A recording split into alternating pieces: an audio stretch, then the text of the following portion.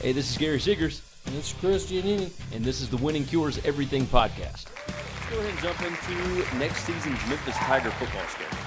Now, we're from the Bluff City. A lot of our listeners are from the Bluff City. We think they're going to have a pretty good team this year, I think. That's right.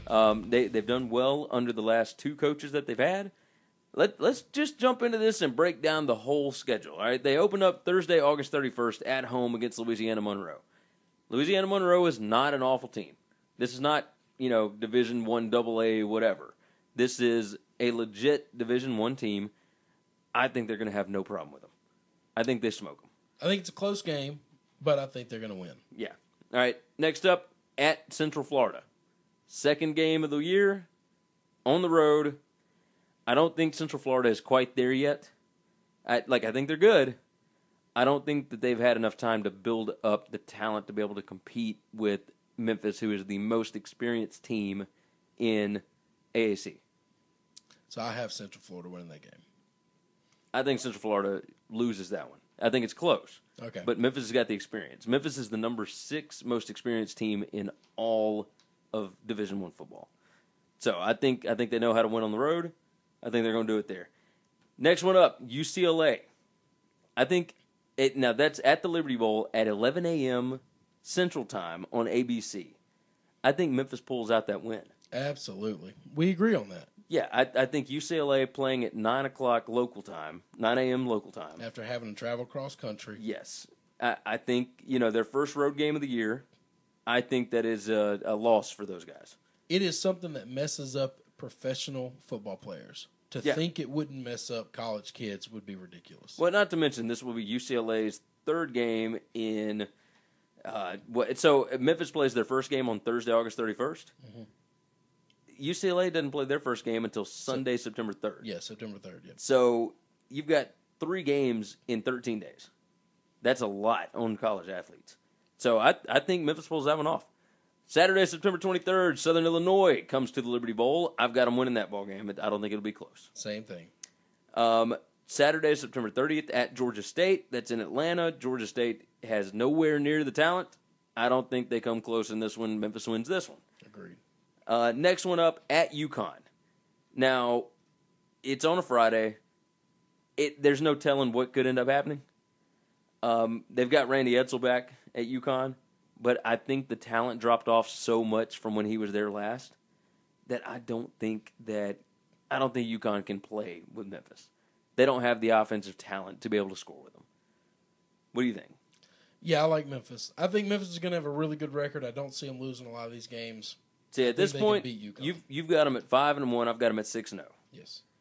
Next one up is Saturday, October 14th. Navy comes to town. Now, what plays in Memphis' favor is they do get one extra day coming back from UConn. And you're going to need that when you go up against a triple option like this. I don't think Navy's going to be great this year. They have exceeded expectations the last 2 years. I don't think they're going to be great. But I do think that they will have enough to be able to beat Memphis because they have put points on the Tigers and on that defense easily for the last 2 years. I got Navy winning. The triple option scares me in the middle of the week. I think, all right, the next one up is Thursday, October 19th at Houston. It should be a big game. It's going to be on ESPN. I don't believe in Major Applewhite whatsoever. They've got a new quarterback. They got new wide receivers and all that. Defense should still be pretty sturdy. I don't think that Applewhite really knows what he's doing. So I agree with that. But I also know this. I've been watching for the last several years, Houston beats up on Memphis. They just do. Well, Memphis beat them last year. They beat them last year. At the very end of the season when Tom Herman was just gone. Done. All the seasons before that, Houston plays them well. Well, Houston only beat them by 1 at Houston. No, they're 2 years close ago. games, but they win them. They just have Memphis' number. But Houston does kind of pound on them a little bit. Yes. Like they're a more physical football team. I do not believe in Major Applewhite in any way, shape, form, or fashion. But you do believe in the talent that's still there after Tom Yeah, I was Herman. about to say, Houston still has a lot of athletes on that team. I think they're going to win the game. I'm with you. So I think Memphis goes on a 2-game losing streak. I think Memphis wins that one. Next up, Tulane comes to the Liberty Bowl Friday, October 27th. It's Halloween weekend. It's a Friday game at home. I think it should be pretty cool. I think Memphis smokes these dudes. Yeah, they should handle Tulane. They should handle Tulane. Then you've got a Saturday off, Saturday, November 11th, before SMU comes to town. I think SMU will be improved, but you have seen what Memphis has done to SMU the last few years. So, oh my goodness, I am so sorry. I completely skipped Tulsa. You skipped a huge game. I sure did. I saw Tulane and Tulsa together. My bad. All right, Friday, November 3rd, they play at Tulsa. I've got that one as a win. Tulsa loses everybody from their team, and they haven't proven to me yet that they are just a system, like a Texas Tech, right? I absolutely think they're Texas Tech. Obviously. It doesn't matter who the quarterback, who the receivers are. It doesn't matter. They just put up points, and they put them up in bunches, and they have for a while.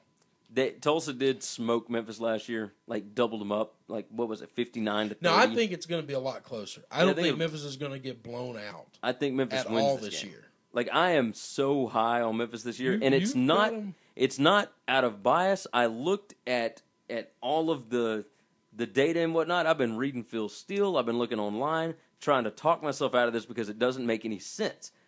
But you have seen this happen before. Western Michigan went 13-0 last year.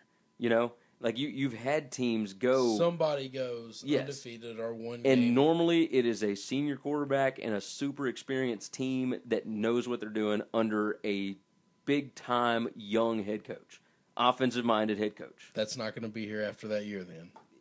We'll get to that in a minute. Okay. All right, so I've got them beating Tulsa. You've got them losing. All right.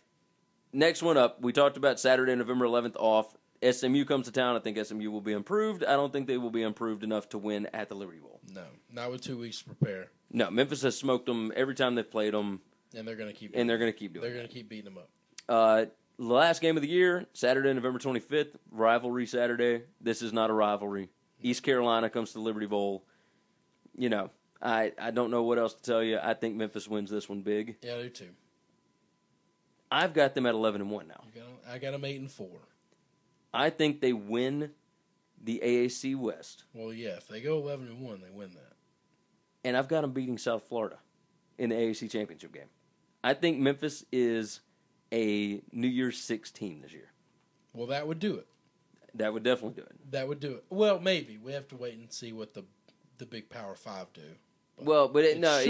You get one non-AQ team, non-automatic qualifier, automatically gets in. The highest ranked. Okay, then they would be it because a win over UCLA will go a long way. That would be 12-1. Mm-hmm.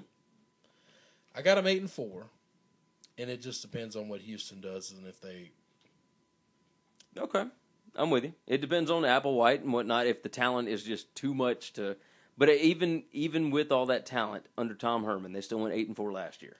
Yeah, but he was halfway there. When your head coach has got one foot out the door, it's kind of difficult. Changes things. Yeah, obviously you could see that they were talented enough to beat good teams. They beat Oklahoma like a drum, and they beat Louisville to death. Yeah, so they should have ran the table last year. Should have. They should have. Didn't. And when they fell off was when Herman is pretty much checked out. Yeah. Nothing you can do about that. As much as I kind of throw disrespect today, 3 months before football starts, I think a lot of this has to do with coaching. Yeah. And I don't think that Applewhite is a better coach than Norvell or a lot of these guys in the AAC. No, I don't either, but I also think they do have a lot of talent. That's really explosive. Yeah. So we'll have to see. I agree with that. So I think they will be in the New Year's Six. If he finishes 12-1, he's gone. Norvell's gone. I think he takes the Arkansas job, but we'll get into that when we get into the SEC But West. Even if that job doesn't open up, he's gone somewhere. He will go somewhere because somebody will pay him a Power 5 is going to come give him lots of money. Major money. Memphis is only paying him $1.8 million a year, I think. Could stay in the state. This is Gary Segars, your co-host and owner of Winning Cures Everything, the best sports blog and podcast in the South. There are a ton of ways that you can connect with us. First, check out the website, winningcureseverything.com. Second, give us a like on Facebook, facebook.com/winningcureseverything. Third, follow us on Twitter, @winningcures, or myself, @PersevereGary, or @Chris B. Giannini. 4, email the show, winningcureseverything@gmail.com. 5th, download, subscribe to, and review the podcast. You can find us on iTunes, Stitcher, TuneIn, SoundCloud, Google Play, and all of your favorite podcast apps. We'll have new shows up every Tuesday and Friday morning along with different articles throughout the week. Remember, winningcureseverything.com.